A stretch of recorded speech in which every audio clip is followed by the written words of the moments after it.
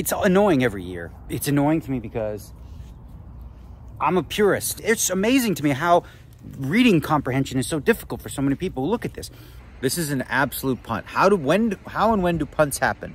Absolute puntometer. Aren't you impressed? How long were you in the Navy? 22 years. 22 years. Thank you for your service, buddy. Hey, I work hard every motherfucking day. I work hard every day. Today is my day. It's my day. Good morning, everybody. Here we are in the swingy thingy. You know, get the puppies over here. What's up, puppies? What's up, puppies? Enjoying the sun. Nice to be home. You know, it's tough doing that grind, sleeping in the break room and this and that, and the 10 a.m.s, man, they've been tough. I never do them. This year we did a few, and it led to something that we need to discuss. So I played the 10 a.m.s, you know, it was on day 3 of the 3K, then jumped into the Super Turbo Bounty. Then was like, okay, the 10K PLO, you know, that's an important one. So we got to make sure we're well rested. Took a nap for an hour, made the coffee, went in. Mistake. What I should have done is made the coffee, relaxed a little more, because I was still, quote unquote, like kind of hungover from that deep run. Wasn't fully ready to play. When I'm fatigued, crazy things happen. So we're going to get, and we're in the interest of full accountability here, we're going to take a look at a key hand we didn't even discuss yesterday. And we have an oopsie meter, right? Okay, so we're going to create a category here because this is not an oopsie. This is the puntometer. This is an absolute punt. How and when do punts happen? Punts happen when we're extremely tired and we just do stupid stuff from a lack of patience, where we're in a hand we have no business being in. Last night in the PLO, we had a puntometer.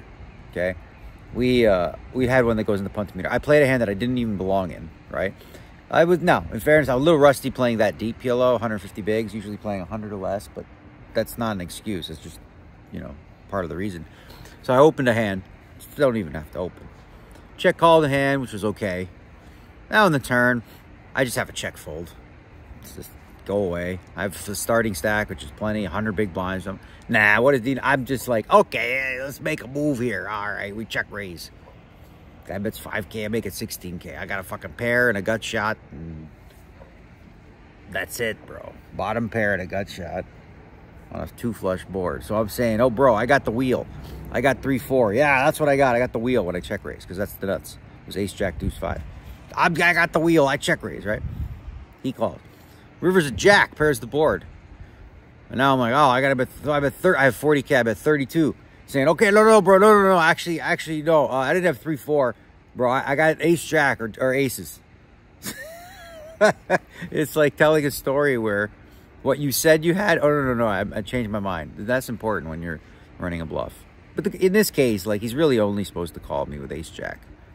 Anyway, he went all in for my 8K and I folded because I had a pair of deuces. Okay, we'll just leave it there. So that goes in the puntometer. We got one in the puntometer this year. So today we're going to relax a little bit. Look at these guys chilling out. What a beautiful day it is here in Las Vegas with the puppies. We're going to relax a little bit. We got the mixed triple draw later. It starts at 2. We're not going on time. We're going to go late. It starts with heaps of chips. And we'll bring out the laptop and we'll play the 1K PLO. And being well rested. Like, this is what I say, you know, this is the most important thing. Rest. And that, I mean, whatever, that's what led to it. That's what led to our first absolute puntometer. All right, while we watch yesterday's vlog, we've got breakfast. Just showed up, Uber Eats or Postmates. This is courtesy of Bowlology. This is an acai bowl with all the goodies in there. I don't know if we can even finish that. Well, we can. It's Fat June. Look at that, huh? That's yummy. Well, look who's up. It's the princess, still here. Hi, Amanda. You're so busy. Why are you awake so early? It's so early. You're busy running around like crazy. I'm running sick. So, are you headed down there to play the tag team event? I'm heading to the esthetician. No, we're playing tag team, I thought. Is that really today? Yeah. Who are you playing with? You. You're a liar. No, it's Are you really today. playing? It's a 1K. I already bought us in, babe. Okay. You need to go now. I should cancel my appointment. Why are you not there then? Because I want you to take the early level so I don't punt. Okay. And then I'll take over later when you build a big stack. Okay. Sound like an idea? Yeah. No. No, it doesn't. Go Okay, get I'm kidding. Botox. I'm gonna veg for a bit and then go in later. Hey, buddy boy. What's a good boy? What's a good boy? What's a good boy? All right. Hold on. I'm just getting Love the you. puppies. Bye. Love you too. Bye. Hold on. Hey, put you. Okay, you're in front of the TVs. Bye. Let's go this way, guys. Little buggers getting their walk. They love the walk, sniffing and smelling and doing their business. We got the baggies, as I said. Responsible pet owner. Yeah, it's not so hot out. I mean, if it's too hot, they can't walk. But it's 89 right now. I try to take them in as much shade as I possibly can. There you go. Fertilize that bush. Good boy, Apollo. You give them a little something too, Rocky. That's what's up. Yep. You go, boys. All right. While we're on this little walk, I'm screwing around on Twitter. Get involved with it. It's time again of each year for the Poker Hall of Fame, you know, and I get a vote and stuff, and it's annoying every year. It's annoying to me because I'm a purist. I look at the actual criteria, and it's as if most people don't understand it. Here's the deal: the way the criteria is written, you can't vote. You simply cannot vote because you haven't played with these people. One of the most important part of the criteria is respected by his peers at high stakes and stood the test of time in those games. What ends up happening is the public, like you guys, you're like, I know that name. I'm voting for that guy because I like that guy. What other Hall of Fame do they do that in? Every other Hall of Fame, they look at the numbers, you know, whether it's baseball. They say, okay, he hit 300 at this many home runs, whatever. He qualifies based on his stats. Not because he was a nice guy, not because he contributed to the game. It's amazing to me how reading comprehension is so difficult for so many people who look at this. As a player, contributions to the game, likability, nothing to do with it at all. It says or for non-players, right? So for non-players, that's what matters. If you're voting based on the contributions category, which I call the Isai Scheinberg category, because I mean, who's been a bigger contributor than that to the game of poker that isn't in the Hall of Fame? But as far as like, you know, players go, it shouldn't be based on, well, and it isn't really. Here's what sucks about the Hall of Fame now, right? It's just the Hall of Fame voters who vote. So then it becomes a question of this. Like, I vote for Isai, but then I knew he wasn't getting it. So I'm like, well, now I'm kind of wasting my vote. Maybe I should give my vote to somebody else, right? So it becomes a little bit like Survivor, where now you're not just voting for the person you think is most deserving. You're voting for who you think can win, that is a better choice than, you know, whatever else. So anyway, I'm going to say it because I say it every year. How I would fix the Hall of Fame is this. I would do this. Every single year, 2 players get in. Players, not contributors. Every single year, 2 players get in. Every third year, we add an additional third person who is a contributor to the game. That would be the Isai Scheinbergs and the Matt Savages of the world. Every 3 years, one of them would get in. That way, we don't have to constantly compare apples to oranges, right? How are you comparing the contributions of Isai and Savage to Brian Rast or Josh Aryeh, you know, and Jeremy Osmus? How do you do that? You don't really do that. So let's separate it. Every 3 years, put one of those people in, and you know, for me, I always vote for the killer. There's so many people that are not in the Hall of Fame that should be, because the people who nominate don't know who they are. Ray DeCargani, he's a fucking killer, right? Ted Forrest, how the hell is he not in the Hall of Fame? Guy was an absolute legend. He was literally the best for an extended period of time. So I don't know. I don't know why it annoys me every year. It annoys me because I feel like I see things so clearly as a purist, and I actually take the time to do it properly in terms of how I vote, but I don't feel as though I really think, like, and listen, I love all the poker media and whatever, but when they voted, my God, it was a shit show. Oh yeah, that guy, he was on TV a lot. Who gives a fuck, right? I don't care. I don't care about that. That's not what fucking should matter. Is he better than the other guys on the list? No. Is he respected at high stakes by his peers? No. Then why are you voting for him? And Brent. All right, today's shirt of the day is apropos. Don't quit, Muhammad Ali, with a little message on the back. Let's read that. Suffer now and live the rest of your life as a champion. Muhammad Ali. Float like a butterfly, sting like a bee. All right, we out of the shower. We ready? Working hard. Working, making them paintings. I like this one. That I like, right? She got the Johnny Depp. You didn't paint the Johnny Depp one. I wish. Yeah. That's just, I just like him. Yeah. So this is your new little area. You chill, paint. Do you know who that is? Yes, of course. Okay. Oh yeah. She didn't eat for a week before that picture. Angela Davis. Angela Davis. Black Panther. That's what's up. You're a Black Panther. Supporter? Yeah. I thought what she did was cool. She cool. She cool. She cool. You know who else is cool, babe? Me? You cool. Thanks. What do you got there? A little 7-Up? Cherry 7-Up? It's old. Don't even throw it away. How long has that been there? Just curious. 2 days. That's it? Yeah, for real. Wow. All right. We're going to check back on the 7-Up can in about a week, and we'll let you know if it remains here or has moved on to greener pastures. Trash. All right. It was good to spend a day at home. Felt like a refresh button. You know, shower, clean up the house a little bit, get nice and clean, wear the Don't Quit shirt because we got new things to happen. It's almost like I'm glad we hit a puntometer last night to reset ourselves. Now, what's been going on with the series so far? One thing that we've gotten a lot of, which bodes well for the main event, which would be fun to win, I haven't gone deep in a few years, is we played a lot of these big field no limit events. So I have a really good idea of what I want to do going into that. But that's going to wait. Tonight we've got 2 things on the docket. We've got the 1K PLO online, which you must use a laptop for because the software was built in 1983. So we'll play that, and you get 3 rebuys in that. So that late reg ends at 6:50. It is 5 p.m. right now. We will likely jump in at 6 with 3 rebuys and then just look to gamble the first couple, you know, or hopefully the first one, and we're going to double. Because in PLO, you can do that. Like, I mean, you're never that bad off, no matter what you have, as long as you have 4 cards. So we'll do that in the PLO, try to build a stack. And then we've got triple draw mix. So that's deuce to 7 triple draw, one of our better games. We've got ace to 5, which I was quite good at. You know, there's not a lot of it played anymore, but it was one of my road games, if you will. And then Badoogie, which is probably of the 3 the game I'm least experienced in. And I know that there's some really good Badoogie players. I know there's a lot to the game. It is very intricate. There's a lot of cool things you can do. I'm not a professional, you know, Badoogie player. I'm probably like if I was going to play in a Badoogie game with good players, I'm a big underdog in that. Good news is we got a couple games that I feel like I'm a significant favorite in. And what that means is I will probably play a pretty straightforward game in the Badoogie for the most part. Just play a little more snug, not do a lot of crazy wild things like I tend to do in the other 2 games. So that's that. Driving video complete, on our way, day whatever. Keep on trucking.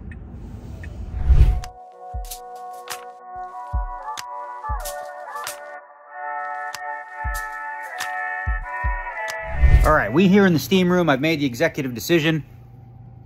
Coffee is pouring. We got this thingy here because you can't use the Wi-Fi everybody else uses because you get booted. Then we got the World Series of Poker ready and on there. What I'm thinking to do now is, because we have till 6:50 to late reg this thing, and during the rebuy period we're going to be going a little wild. So I feel like, you know what? No rush to get to the triple draw. We're going to make the executive decision to just start in here on this online event through the rebuy period, see where we're at, and we have till 11 p.m. to register for the triple draw. There is a rebuy in that too, so we'll get in there at about 7 or 8-ish, we'll see. But for now, I'm gonna focus first and foremost building a stack in this PL&O. Register. Okay. All right, so this guy clearly didn't know that we had 3 rebuys left. This is how it went. Raised here, I flatted, he potted, I called. Flop, he bet small on deuce, deuce, deuce, I call. Turn 8, he jams the whole thing. I have 3 rebuys left, and you're trying to bluff me. Bro, let's get real. So we got chippies now. Come on, man. All right, so we got mission accomplished here in this online shindig. Rebuy's just about to end. I think there's a minute left. This might be the last hand before rebuy ends, and we're not going to play it. 650 is the time. So we got 71,000. Average is 58, so we did quite well. And what we're going to do is the break is at 6:55. So rather than be playing while I'm running through the halls, I'm going to go on break to the kiosky thingy, print a ticket, and then we're going to go play triple draw. It's 6 or 7 handed, I think, so we should have room on the table to put the laptop, and it'd be rather comfortable. So a little bit of distraction coming, but I feel like we can handle it. You know what I'm saying? Although 6 max makes it a little tougher. Should I play this hand? Well, when in doubt, I'm going to fucking fold. Yeah!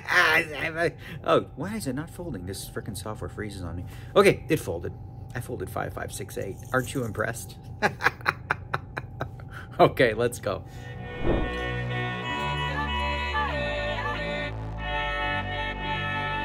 So we don't have Alan Kessler yet. I'm sure he's around here. But look at this thing right here.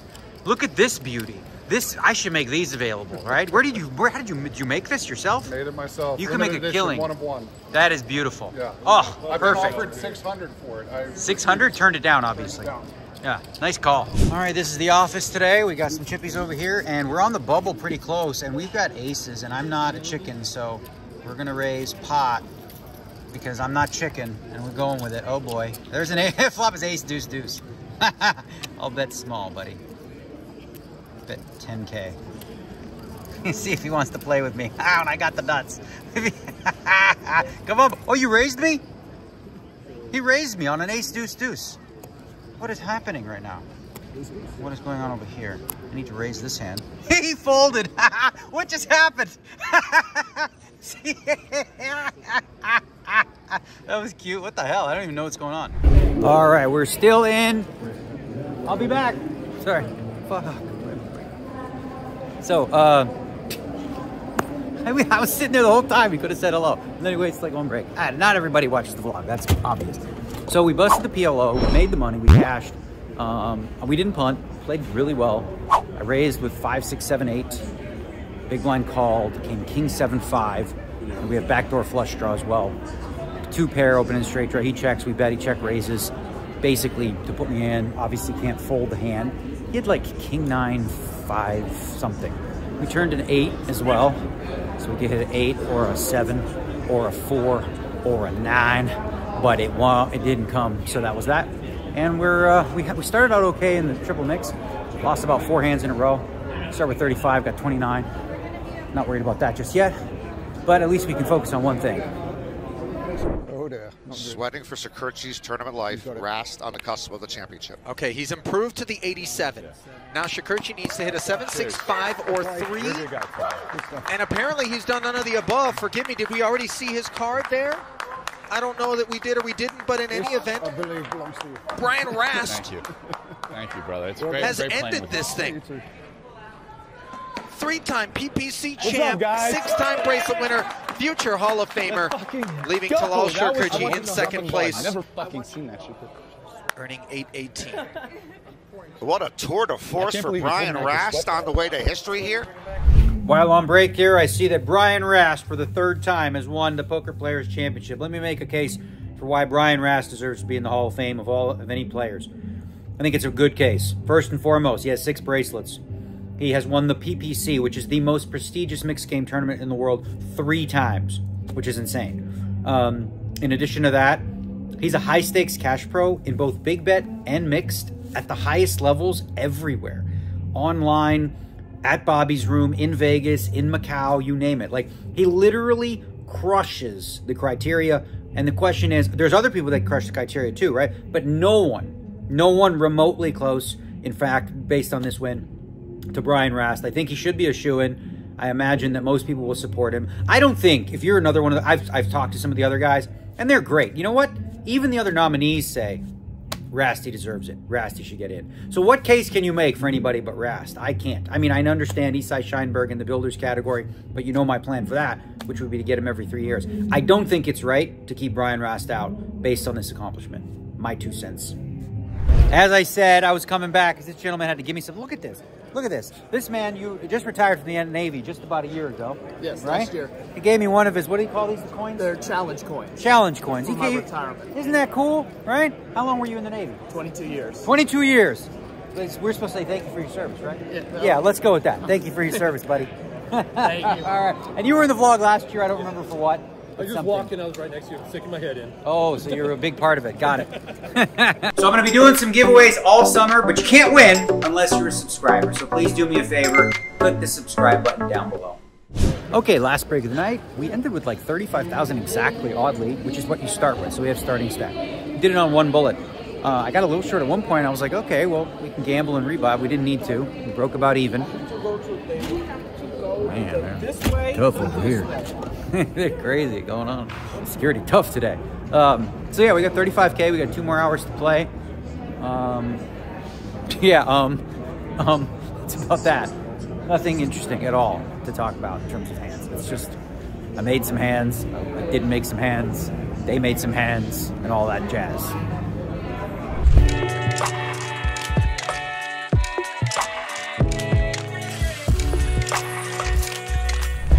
All right, so they just called last 3 hands of the night. I was all in for the big blind.